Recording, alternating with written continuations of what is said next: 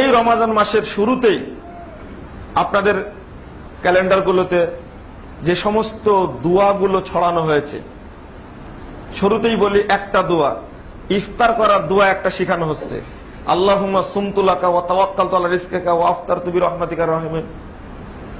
আল্লাহর কসম করে বলছে আপনাদের কাছে, এটা একটা ডাহা মিথ্যা একটা দোয়া তৈরি করা আছে। যে জাল হাদিস থাকতো আমি বলতাম একটা জাল হাদিস আছে, কিন্তু দুঃখিত আমি, এর পক্ষে কোন জাল হাদিসও বর্ণিত হয়নি, যেটা গোটা দেশেই চলছে। প্রত্যেকটা প্রতিষ্ঠান থেকে ইফতারি ক্যালেন্ডার বের করা হচ্ছে, আর ক্যালেন্ডার লেখা আছে ইফতারির দোয়া লেখা আছে। আরেকটি, প্রত্যেক 4 রাকাত পরে তারাবিতে দেখেন হুদা হেদায়েতের ব্যাখ্যা দেখেন, 4 রাকাতের পরে হেদায়েতটা কোথায় থেকে আসছে? 4 রাকাতের পরে একটা দোয়া শিক্ষা দেওয়া হচ্ছে, বিশেষ করে ইসলামিক ফাউন্ডেশন তো বেশি প্রচার করা হচ্ছে, সুবহানাল জিল মালাকুতে ওয়াল আজমাতে ওয়াল হাইবাতে ইত্যাদি বলে শেষ হবে ইয়া মুরজির ইয়া মুজির একটা দোয়া পড়া হয়, খুব জোরে জোরে পড়া হয়। একটা ডাহা মিথ্যা দোয়া একটা। আপনি বলবেন যে আপনি একটা সত্য করে বলছেন, না সত্য না, আরো যত শক্তি আছে শরীরে এভাবে বলবো আমি। কারণ হলো এই জন্য বলছি, এর কোনো ভিত্তি নেই। গোটা বাংলাদেশের মানুষকে শেখানো হচ্ছে এটা। এটা কি হেদায়েত? কার পক্ষ থেকে আসলো? কার পক্ষ থেকে আসলো এটা? আমাকে দরকারে হেদায়েতটা কোথায় পেলাম? যদি মুহাম্মদুর রাসূলুল্লাহ সাল্লাল্লাহু আলাইহি ওয়াসাল্লামকে জবাই করার হুমকি মহান রব্বুল আলামিন দিয়ে থাকেন, লাউ তাকাওয়ালা আলাইনা বাদাল আকাবিল লা আখাযনা মিনহু বিল ইয়ামিন সুম্মা লাকাতানা মিনহুল ওয়াতিন। হে জনমণ্ডলী শুনে রাখো, এই মোহাম্মদ যদি তার পক্ষ থেকে কোনো কথা রচনা করে, আমি তার দক্ষিণ হস্ত ডান হস্ত ধরে ফেলবো, সুম্মা লাকাতানা মিনহুল ওয়াতিন, অতঃপর আমি তাকে জবাই করে দেব, গলা থেকে দেহ বিচ্ছিন্ন করে দেব আমি তাকে।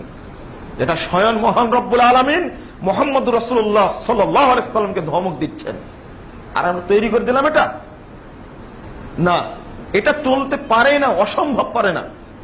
আপনি দেখেন সিয়ামের এক নিয়াত বানাইছে, তারাবির এক নিয়াত বানাইছে, ইশার সালাতের এক নিয়াত বানাইছে, ওই দেখলে মনে হচ্ছে পৃষ্ঠাটা ওটা নিয়াতেই ভর্তি, আর আবার তারাবির মাঝখানে দোয়াটা বানাইছে। এটা আশ্চর্য। বেতের আর একটা নিয়াত হয়েছে ওর মধ্যে, মানে তারাবির সাথে বেতের। প্রশ্ন হলো, শরীয়ত থাকলে কোনো আপত্তি নেই, তো মানুষের উপরে বুঝাই চাপে দেওয়া হচ্ছে কেন? রমাজানের ইফতারের সময়ে বিসমিল্লাহ বলবেন, সিরফ বিসমিল্লাহ। রাসূল মুহাম্মদ সাল্লাল্লাহু আলাইহি ওয়াসাল্লাম খাবার সময় যা বলেছেন এটাই বলো, বিসমিল্লাহ, প্রসিদ্ধ হাদিস।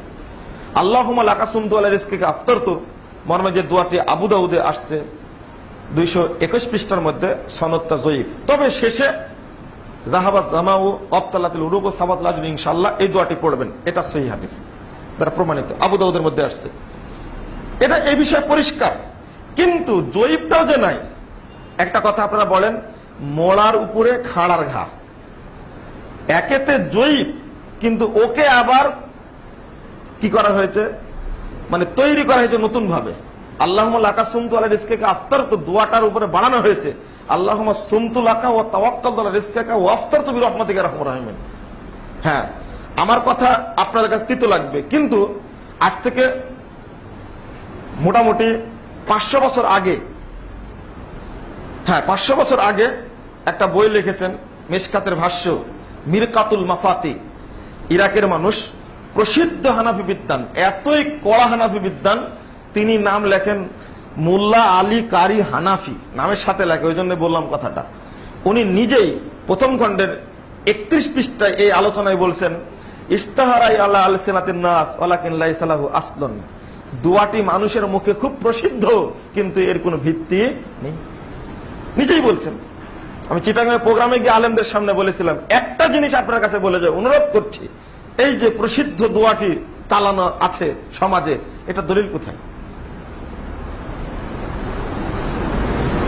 এটা একটা গুরুত্বপূর্ণ একটা বিষয়, আপনার মনে রাখার চেষ্টা করুন।